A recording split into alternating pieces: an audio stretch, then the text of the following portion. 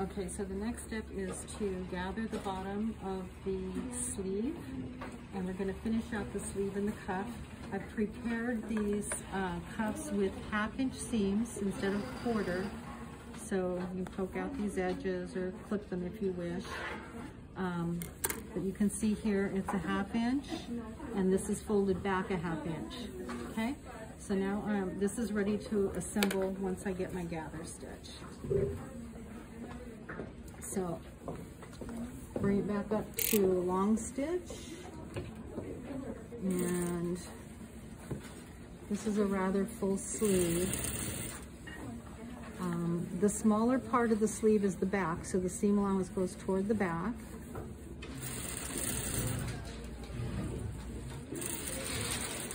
And then the back sleeve is extended. Okay, so I'm going to get close, but not all the way to the edge with this gather stitch. Okay, then I can pull that. And just like we did on the sample, we're going to start with the cuff on the wrong side, and it's going to finish on the right side. So that way you have better control with that last stitch looking nice and clean. Okay, so the top part, the bigger part of the sleeve is tucked under. The right side is on the inside of the cuff, right side to wrong side, tucked under. And now I can stitch this. Go back to my regular stitch and a 1/2 inch. Okay, make sure you get the excess out of the way so you don't grab it. And this is a 1/2 inch to the other side.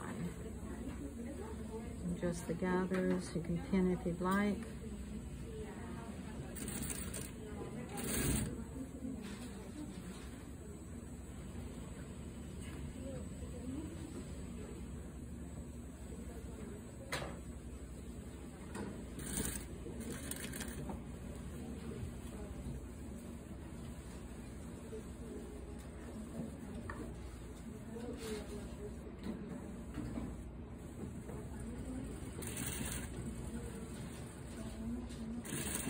And again, always when you have a gather going to a flat space, always stitch with the gather side on top, so you can control those gathers and not get big clumps.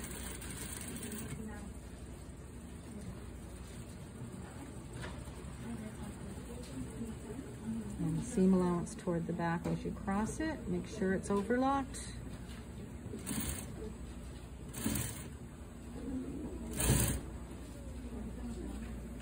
And this side is the short side, and the bias is extended out.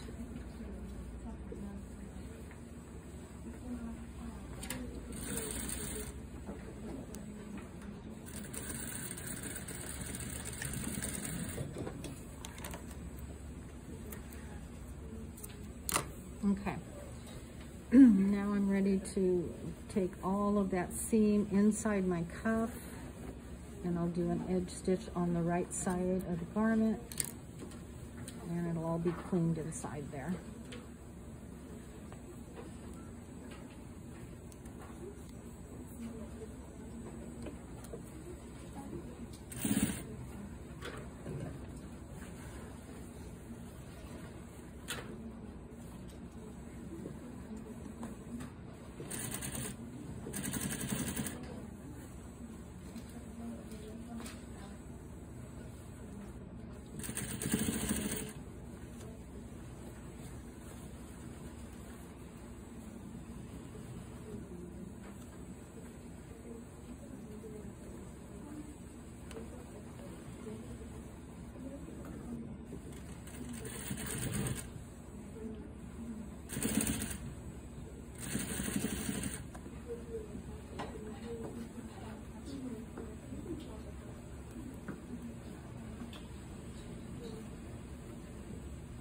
You don't want to see any seam, so I'm covering that seam as best I can.